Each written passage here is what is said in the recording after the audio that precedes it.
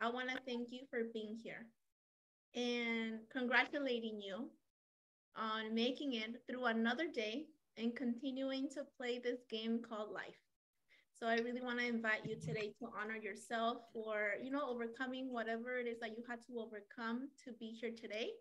Um, and if you weren't able to join us today, thank you for watching this recording. And again, thank you for showing up for yourself and for the people that you care about. With me today, we're going to have some amazing presenters joining us today. So this webinar is in partnership with Mayra Barragan O'Brien, who is the founder of Mental Health. And so she's going to be joining us and guiding us through some amazing content. We're also going to be having Dani Amador, and they are our mental health coordinator. So we're very excited to have Dani join our team here at Immigrants Rising, and she'll be sharing a little bit more about some of the resources that we have available here at Immigrants Rising. And as I shared earlier, my name is Rocio Preciado, the Leadership and Partnerships Manager. I was formerly undocumented, graduated from UC Santa Cruz with a degree in psychology and feminist studies.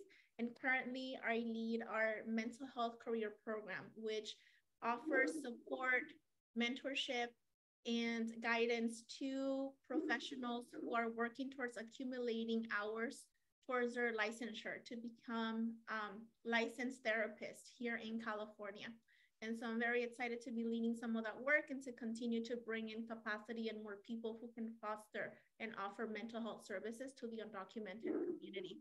And with that, I'm going to go ahead and pass it to Mayra so that she can go ahead and introduce herself.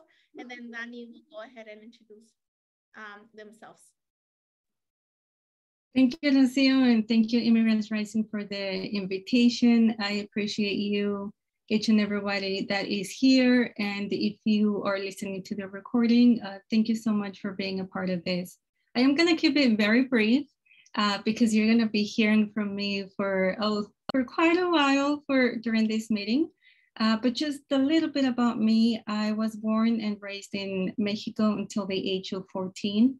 I came here to the US at the age of 14 and I self-deported, that was in 2001. Then I self-deported back in 2010 and came back in 2013. That was the reason why I do not qualify for DACA. And one of the reasons that I am a fierce advocate of mental health and the immigrant community, and the reason why I founded Undocumented Health, which is an organization that helps to destigmatize mental health in the immigrant community. Now I'm going to pass it on to you, Dani. Hello, thank you everyone for being here. My name is Dani, they, she pronouns. I'm Immigrants Rising new mental health coordinator. I'm helping just put together the support groups that we have going on right now, and y'all definitely hear more about them throughout the presentation. A little bit about me. I came to the US when I was 9 from Veracruz, Mexico, and have been undocumented ever since. I didn't qualify for DACA, so that has also been something that has informed a lot of my personal experience and just the advocacy work that I've been just really passionate to be a part of, and happy to be here and glad that there's more and more resources that are coming or developing for mental health resources, and Immigrants Rising is definitely doing a lot. So I'm glad that folks are going to get to learn more about them today.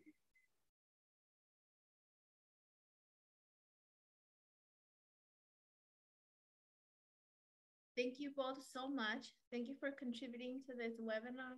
And Dani, thank you for joining us and welcome to the team. For today's session, we're going to start off with a grounding activity, which is going to be facilitated by Mayra. So we're going to be engaging in a grounding activity. We're also going to be touching on understanding mental health. Give you a little bit more insight as to what mental health is. We're also going to be touching on what is therapy and how can it help.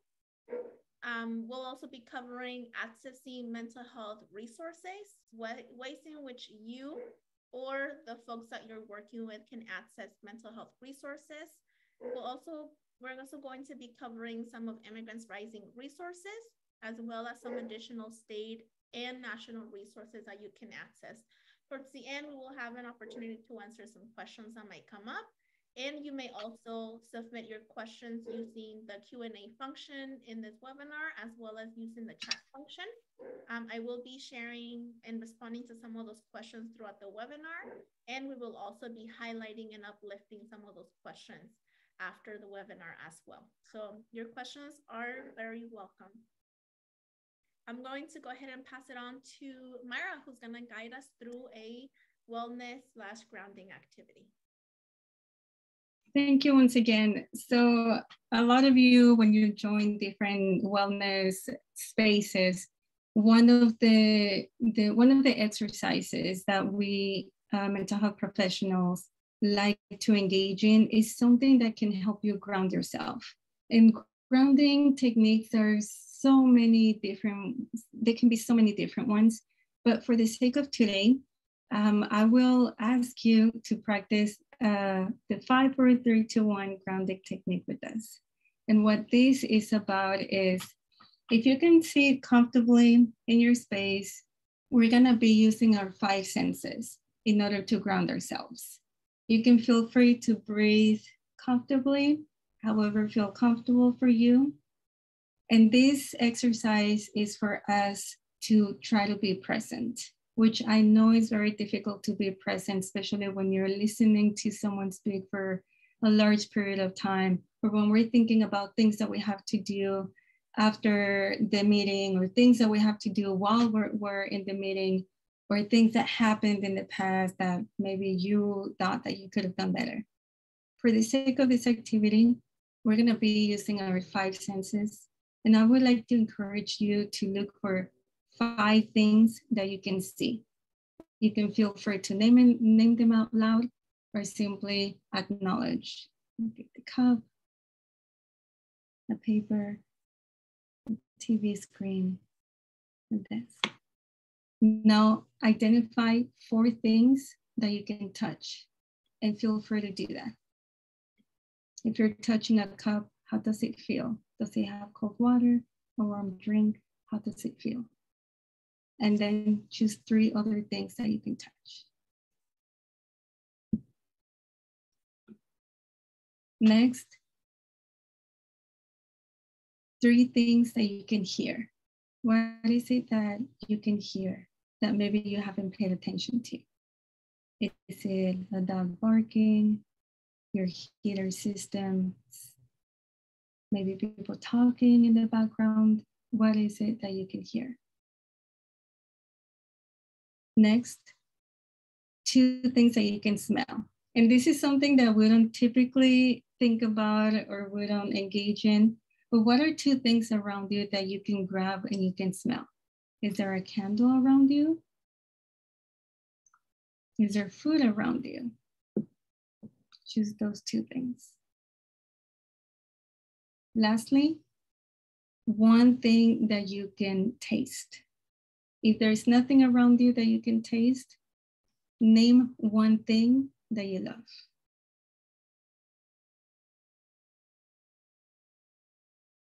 Hopefully with this practice, whenever you're feeling that your mind is racing, that your mind is thinking about the future, that is dwelling in the past, it can help you ground yourself, and it can help you be present and be mindful of this place, of the place that you're in and the things that are around you.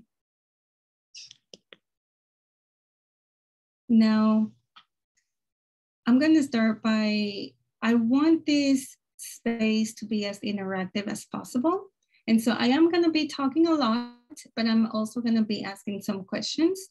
So you please feel free to put them in the chat. So that way this can be the less boring as possible, okay? So I know a lot of people talk about mental health, but what is mental health? So the World Health Organization describes mental health as a state of well-being in which an individual realizes their own abilities, can cope with the normal stresses of life, can work productively, and is able to make a contribution to their community. In other words, it's a state of being in which you can find that power within yourself in order for you to live a good life. And this is very subjective. It is not work productively depending on what capital society tells you that you need to work. It is not about how much or little you think or people tell you that you're contributing to your community. It's about what feels good for you and what you have the capacity for, and just what makes you feel like you are in a good state of being, that you're able to do all these things. Now, with that being said, I do have a question for you. Again, I would like to encourage you to put it in the chat. And that is, what are some of the struggles that the undocumented community faces? I'm gonna give it a minute so that way those of you listening and tuning in can provide some of the things that maybe you as an undocumented person struggles with, or maybe somebody that you see in your community they struggle with.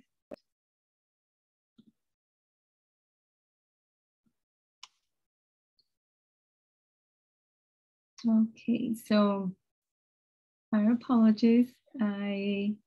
I'm thinking that you may not be able to engage in the chat. So with that being said, we apologize about that, and we're hoping that at least when we put these questions out there, you're at least thinking about them. It should be enabled now. So if folks would like to share in the chat, you're welcome to do so. Thank you, Lucio. Okay.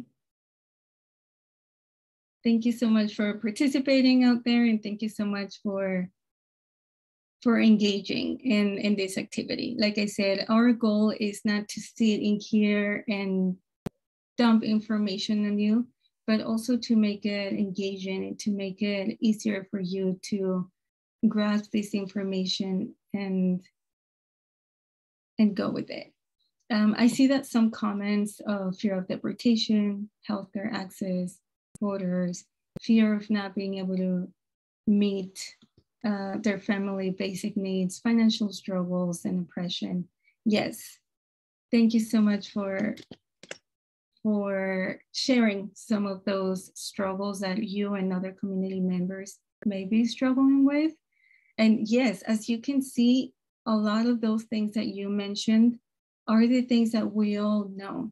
We struggle with grief, with racism, with navigating oppressive systems, the uncertainty of DACA, and uncertainty not just of DACA, but the whole lives and what it means to not have a documented status, limited access to healthcare resources, limited access to jobs, limited access to many different opportunities. And yeah, lack of mental health resources. I have another question for you. And that is, how do you know when you're struggling with any of these things, or even more that we didn't mention today? How do you know when you should reach out for help? Or what are some of the signs when you realize, you know what, I think it might be necessary for me to either talk to someone, whether it's a mental health professional, a friend, there's something going on, whether it's my thoughts, my behaviors, my feelings, and feel free to put them in the chat as well. And if you would like to share some of those things some of the signs that you look out for.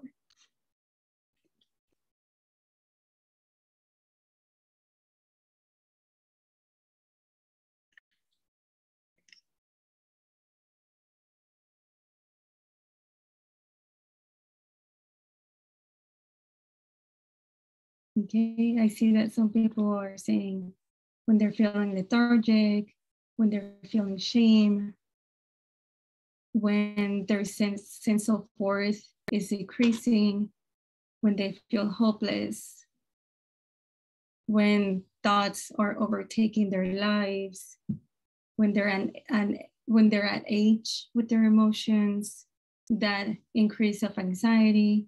Yes, thank you so much for sharing. Again, some of these things are the things that I'm glad that some of you here are aware of. Some of those things, whatever that you believe is unhealthy, that you find that they're problematic and you feel like there needs to be a change. When somebody mentioned the hopelessness or helplessness, there are many different things that have changed, like your eating habits are not the same, that not being interested in those activities that you used to like. You used to go out and take walks, and then that changed and you no longer have that interest in taking walks in nature. When you have difficulty maintaining healthy relationships, when a lot of people believe that it has to be when there's something wrong, but there's also sometimes you just want to self-explore. You want to get to know yourself a little better, and there may be different changes in your life that you want to healthily cope with. The next question that I have for you is, what are some of the practice that you do when you're struggling with these things and you have noticed these changes in your life? How do you cope with them? What are some of the things that you do to increase or to foster that mental wellness? We're also going to give it a minute to see some of the things that some of you are engaging in. And maybe some others, as you read them, you can see if some of those things could work for you as well.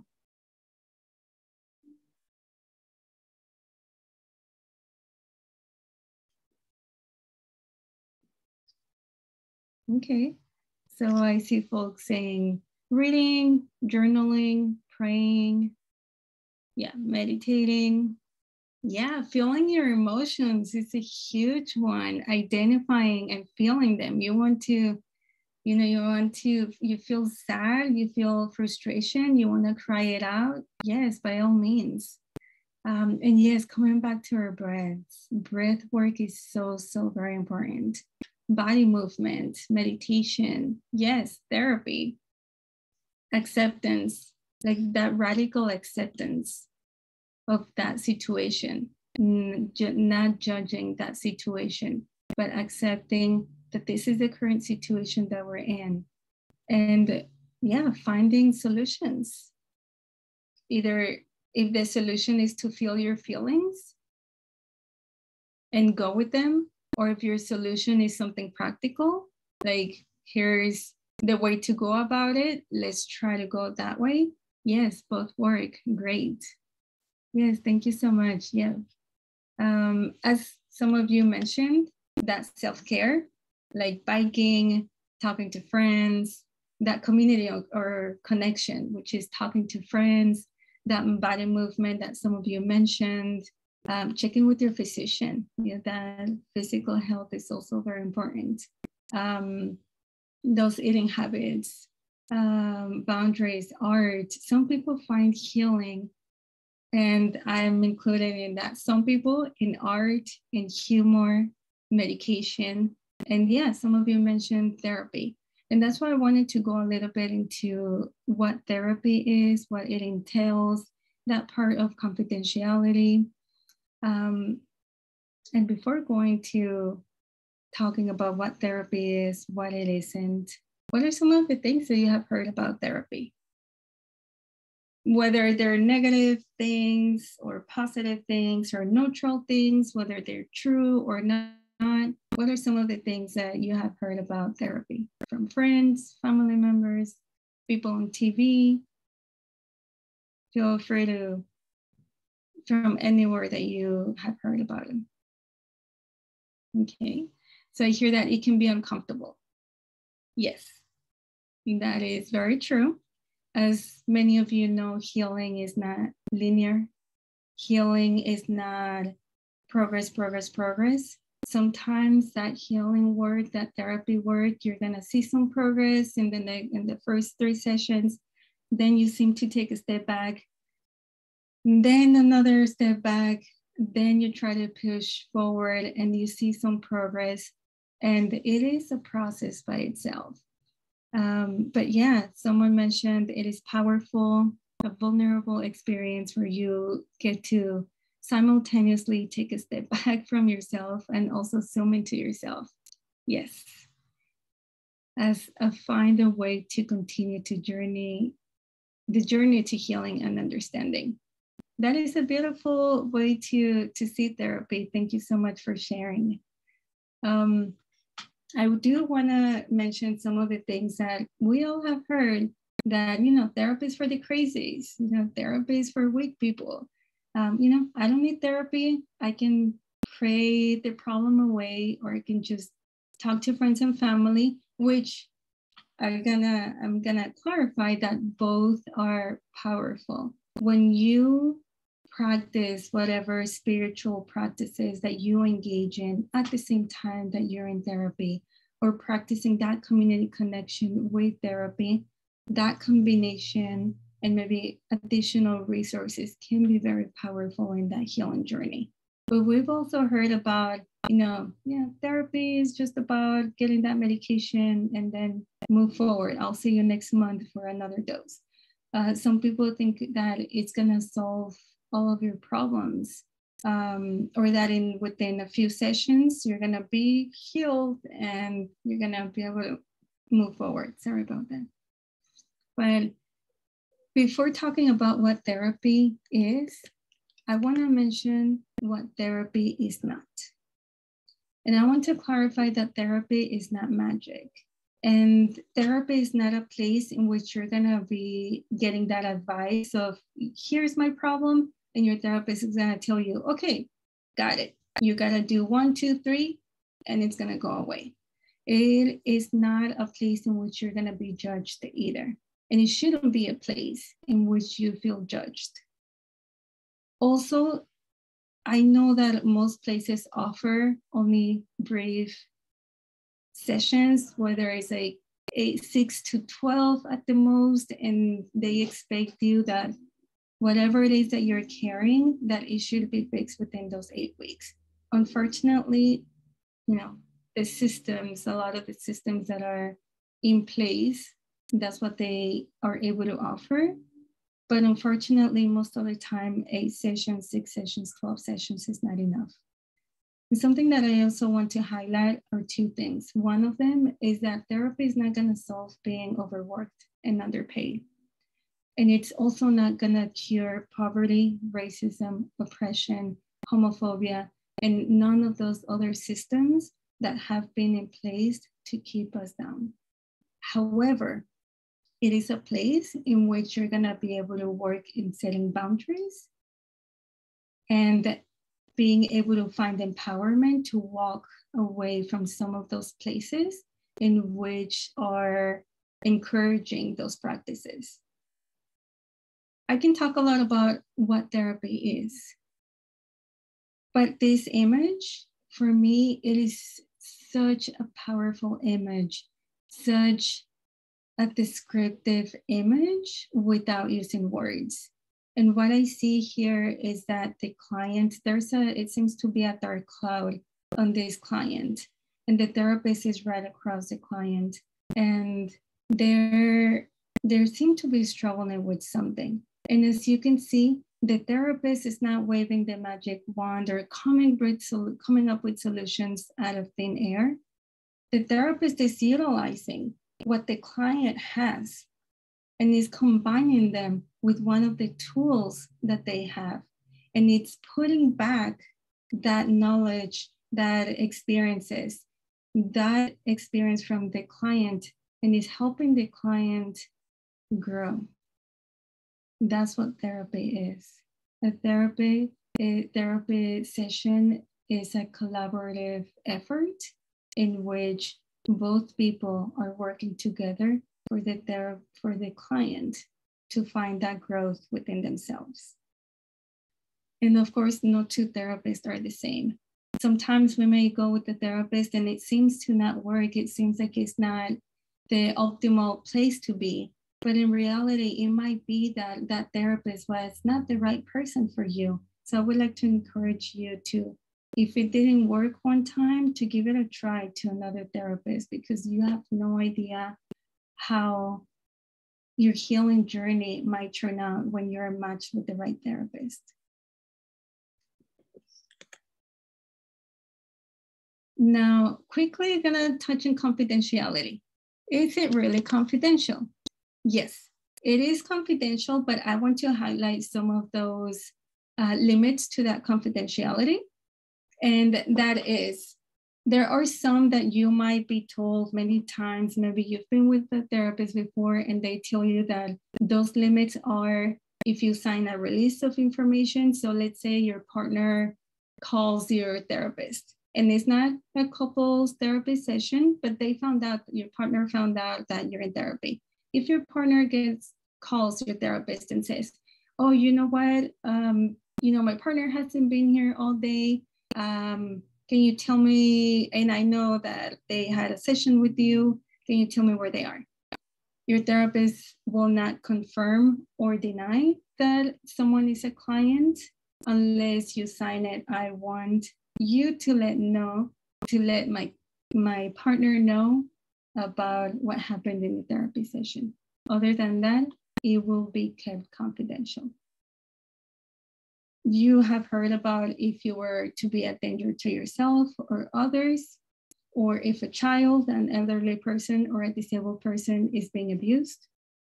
And of course, if you are in a family session, you are encouraged to keep whatever happens in the room to stay in the room. However, the other people in the room, other family members, other group members are not, they don't hold the same ethical and legal guidelines that the therapist does. And other ones is if you were to, let's say you're working with a lawyer because you are divorcing your partner or ex-partner. If the lawyer sends the therapist a subpoena, nothing is going to happen except that the therapist is going to assert their privilege, meaning that they will not release information unless you sign that release of information, or if it's a subpoena by a judge, so a court one, not a lawyer. They're also not going to disclose information about your immigration status. There's not going to be a way in which they will call Border Patrol or ICE to say that you are a client and that you don't have an immigration status. Sometimes they seek consultation, but they provide only the information necessary to continue to provide support. And of course, when you work in an office, there's some admin support that may have access to those records, but they will not. They also follow legal and ethical guidelines that they're following all the time, and they will not do anything harmful with their records. The same thing, they state in managed care, meaning with your insurance, sometimes they may need a diagnosis, so they may need dates in which you went in order for them to be able to provide that release of funds for you to pay for those sessions. And when this happens, what would happen to the therapist that releases information without your consent? They may get fired. They could lose their license. They could get sued, fined, and even face jail time.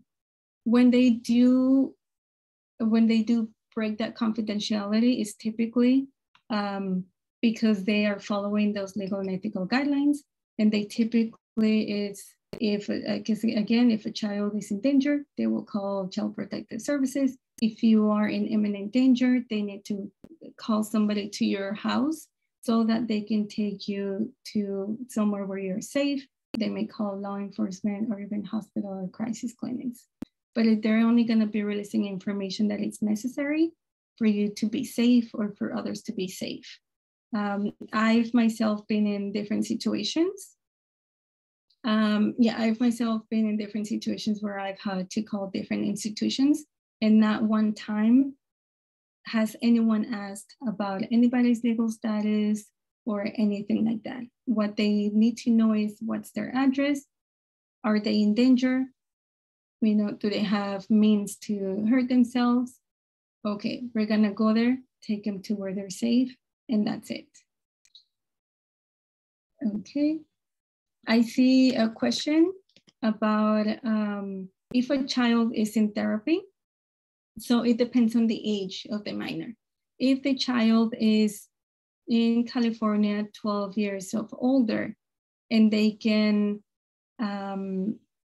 depending if the therapist were to disclose that they are seeing the minor, 12 years of older, they will not, if it's harmful to share that information with the parents, then the child is able to, or the minor is able to consent to their own treatment. Now, if for those little ones that are 11 and less than 11 years old, then the therapist will encourage the parents to have that confidentiality, and the therapist is only going to share with the therapist whatever is relevant so that the child is safe and with the consent of the child. But if you're 12 years of older, know that you, in California, you are able to consent to your own treatment. But again, each state has a slightly different age. So I would encourage you to look into those guidelines in each state if you want to see a therapist by yourself. Very quickly about accessing mental health services. This is something that we are going to be putting some links in the chat so that way you can access some of those services. So feel free to take some screenshots. Please know that if you have insurance, you can call your insurance so that they can give you a list of therapists that are approved by them, or that they can give you the consent so that you can search in a directory to find the therapist that takes your insurance. But if you don't have insurance, you can pay out of pocket, or there's some places in which you can access it for free.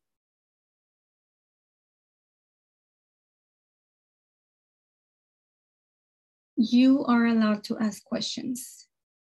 When you're searching for in these directories, you're going to be able to search by location, ethnicity, specializations, price range, if they have pro bono slots, and you're able to ask questions. Once you make that phone call to consult with them, you can ask, what is your background?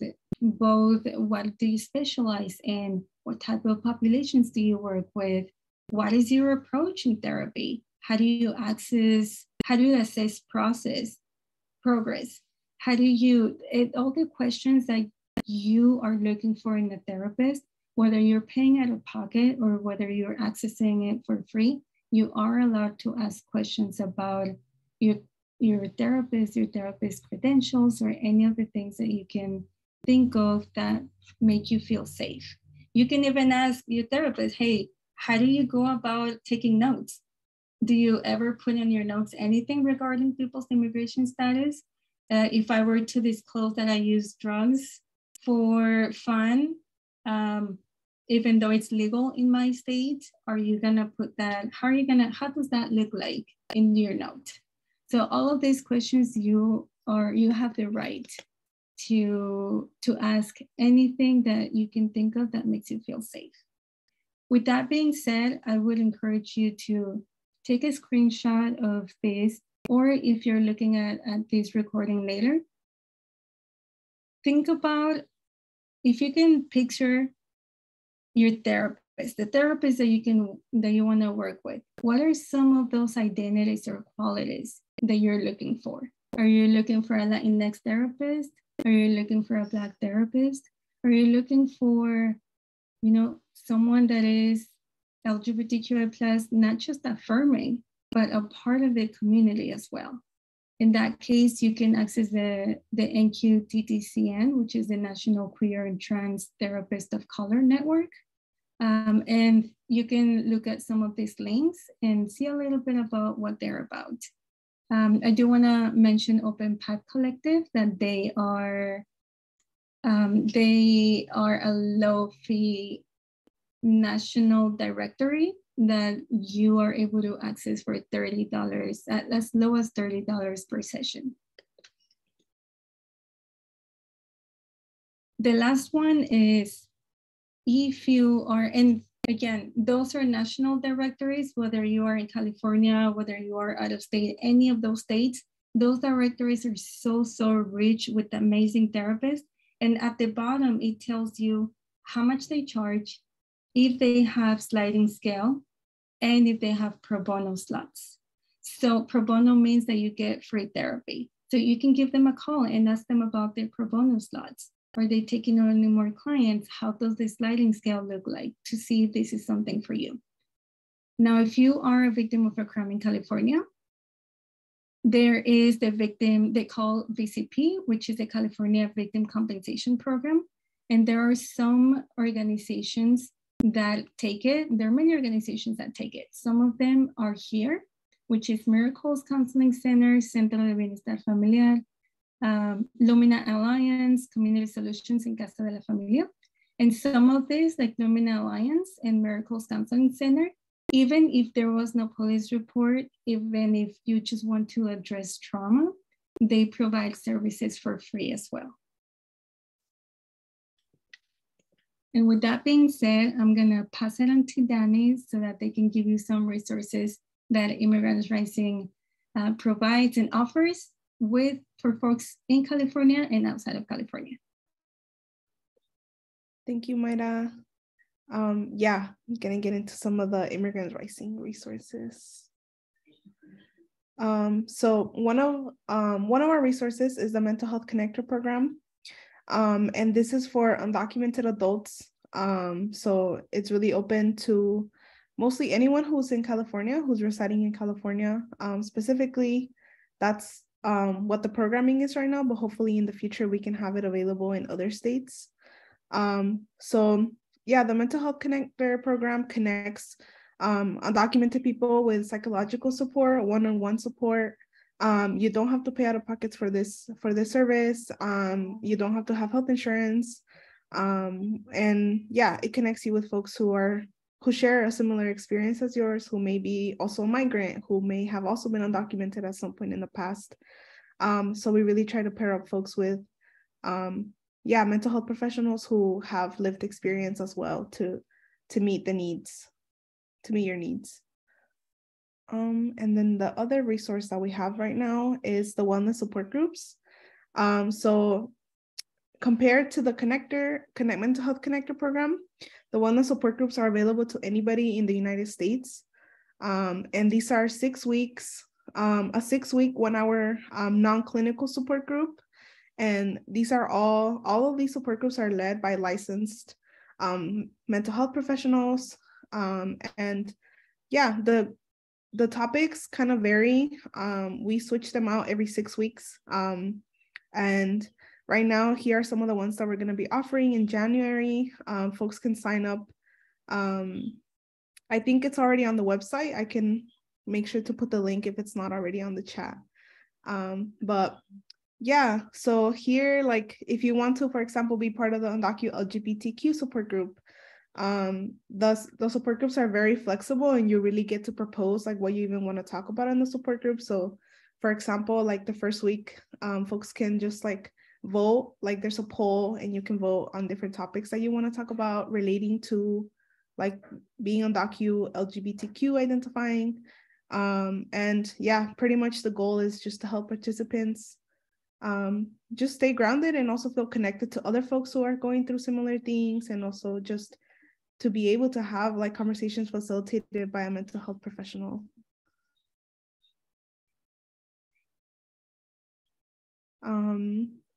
Yeah, so here are some of the upcoming wellness support groups that we're having. Like I said, they're starting on the week of January 16th.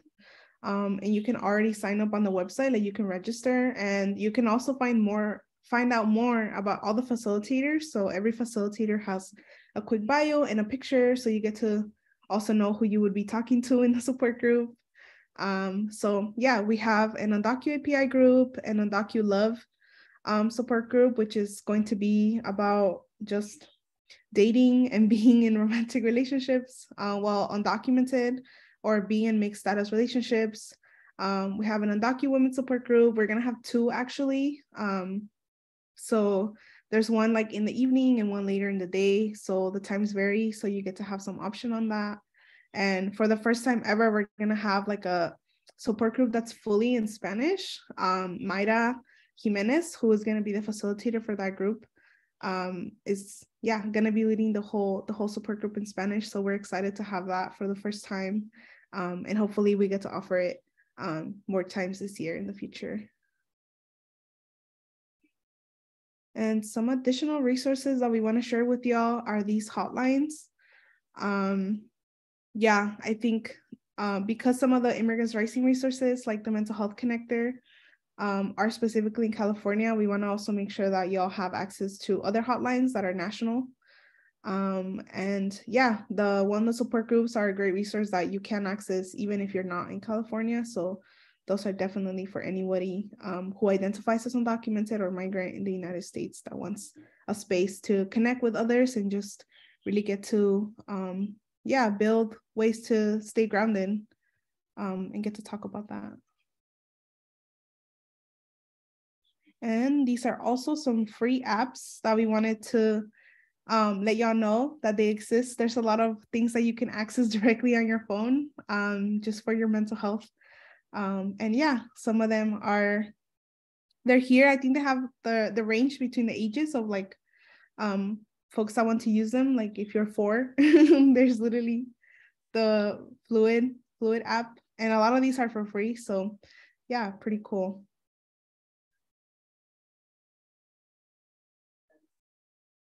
And Rocio is going to talk to y'all more about our mental health campaign. And then we did have a question about whether these offerings are available in person or via Zoom, and both the support that we're offering through the mental health connector is through telehealth, so it's via virtually, and the wellness support groups are also via Zoom. So the wellness support groups are available for folks nationally within the United States. So it's not just California, but it's available for folks outside of California as well, which is really exciting. And one of the things that I had shared earlier in terms of the role that I played here at Immigrants Rising was in supporting the ability for undocumented professionals who are pursuing and obtaining their licensure in California to become licensed therapists, to be able to have access to the resources and the support that they need. We have worked with a cohort of program participants who have been offering mental health services to our undocumented community through the mental health connector. So if you or someone you know is reaching out to Immigrants Rising and would like to have access to mental health services through the mental health connector, they might actually be matched with one of our program participants who are working towards accumulating their hours and can connect to the experience.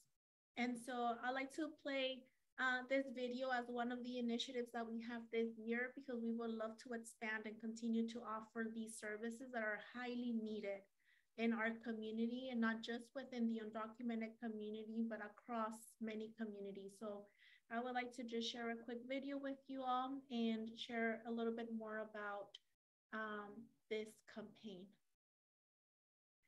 And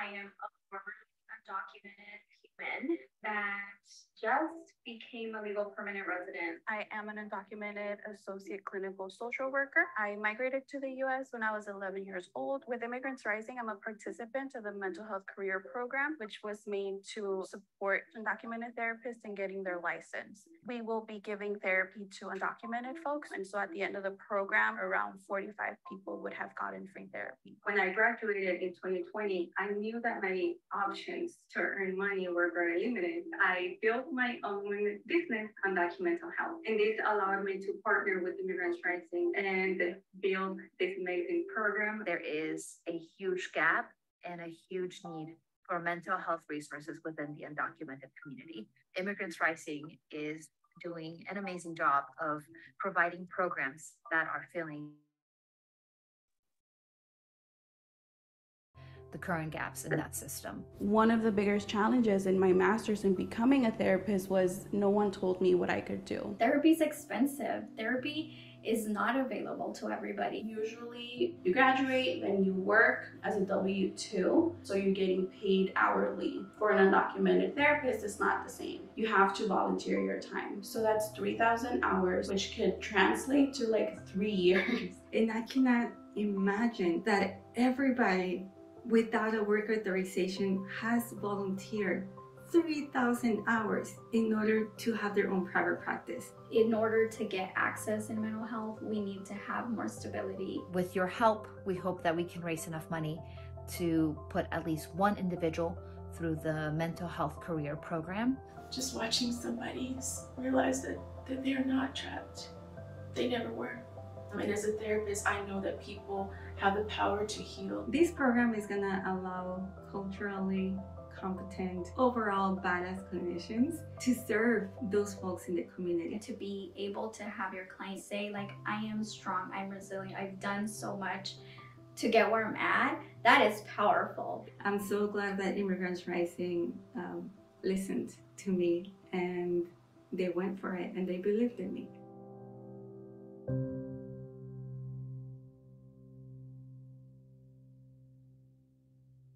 And just like that, we believe in every undocumented person that you're working with. We believe in you, in your ability to be able to offer the tools, the guidance, and the information that you have to be able to offer that to members of your community. And we'll go ahead and add the link to this page if you're interested in donating, as well as if you would like to share this with your networks as well. And I would like to open it up for some questions and see if there are some questions that folks have about some of the resources, some of the topics that we covered, or if you have any other specific questions around how you can continue to foster mental health and mental wellness amongst our community. So we'll open it up for some questions. One of the questions that we have is, we do have a question around what are some additional resources that we can direct, or where can we direct students to additional resources? I would like to share that on our website, we do have a particular page where folks can access additional information around mental health services. So if folks visit immigrantsrising.org, there is a section around topics, and there's a particular topic which is specific to mental health. This is an easy way for you to be able to direct students to the Mental Health Connector, the most up-to-date information about the support groups. We also have an UndocuImmigrant Mental Health Grounding and Self-Care Toolkit that we've launched, and a mental health toolkit, which is focusing on taking care of yourself and your loved ones. And you can also sign up for the newsletter. Another question is, do you know any organizations with similar profiles as Immigrants Rising, but based in New York City? Sorry, I was answering in the chat, but yes, I also linked the mental health, undocumentedhealth.com website. On the resources page, I also have some resources from other states like Arizona, Colorado, Georgia, Louisiana, Maryland, and so on. There's one for New York. It's called the NYC Well. They offer free mental health resources for New York residents, regardless of immigration status. Some of those resources in different states are not specifically mental health related, like the NYC Well. However, there are other institutions that are linked in there that work with the immigrant community. And typically those institutions have very specific resources in the area, because most of the time, that is something that each institution has, that they have referral resources and they can provide you with the resources that are specifically for the community that you are in. So that is, I would like to encourage you to look into those resources. But if you can't find any of those resources, please send a message to Danny, send a message to Rocio, or the mental health team, and then in Immigrants Rising, and they'll be able to redirect you and maybe try to find a resource that is specifically for the state that you live in. But thank you for the question. I'm glad that we were able to have one link for that. It's another question that we have, which is, other than social media, what other platforms do you utilize to spread the word about your organization? So we are aiming to make a strong presence within social media. Some of the other ways in which we have, let me share the screen. Some of the other ways in which we try to reach our community is by working in collaboration specifically with educators, by inviting educators to join us in webinars, information sessions, events such as these. And in order for folks to stay involved and to stay updated, depending on the topic that you're interested in. For example, if you would like to learn more about mental health, we do have a newsletter that is specific about mental health for you to receive updates. If you would like to receive updates about what's happening at the org level, you can sign up for our newsletter. That way you can have access to the newest and the newest information and the latest updates, and all of the updates include information about legal information, entrepreneurship, mental health, career opportunities, resources, and services as well. And one question that we have is, where can we find resources for Spanish-speaking immigrants in California? Also, how can I collaborate with you? Thank you so much for your question and for your willingness to collaborate with us.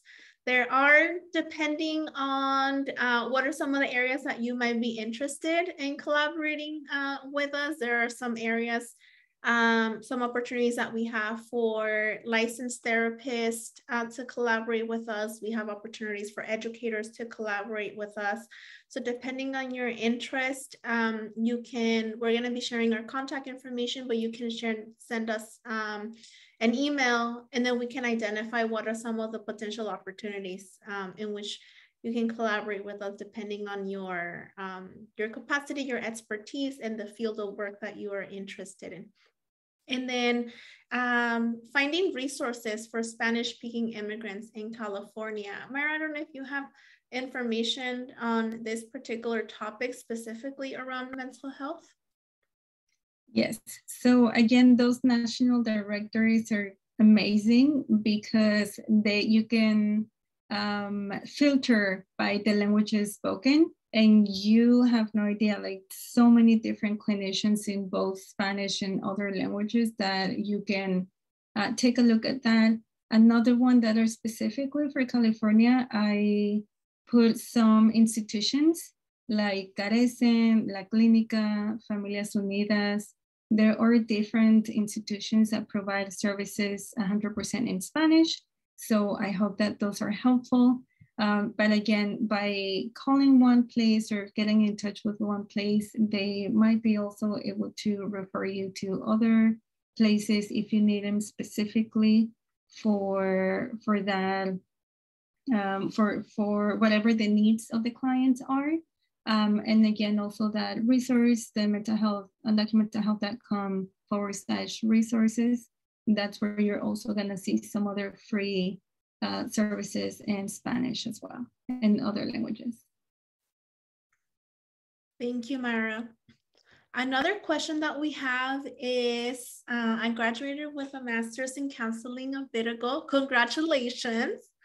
Have not been able to put my degree to work due to DACA issues, so no valid work permit at the moment. Can you point me towards any direction? I am seeking to become an MFT. That is an amazing question, and I would love for you to send us an email. I'm going to be sharing my contact info at the end.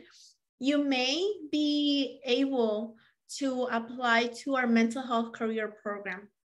So there may be an opportunity for you to join our program. Our program is intended to support folks in meeting the licensure requirements, while also providing folks a stipend to be able to support their ability to be able to participate in this program.